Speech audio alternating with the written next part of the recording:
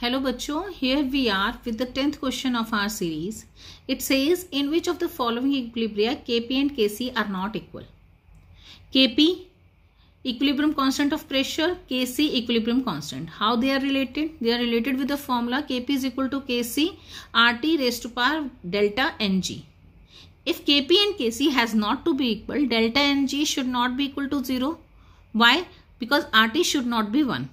Okay, what is delta Ng?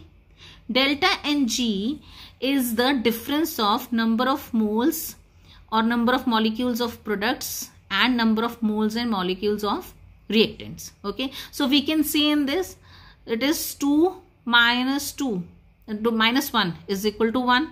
I think it is clear that first is the answer, but we will see the rest of all.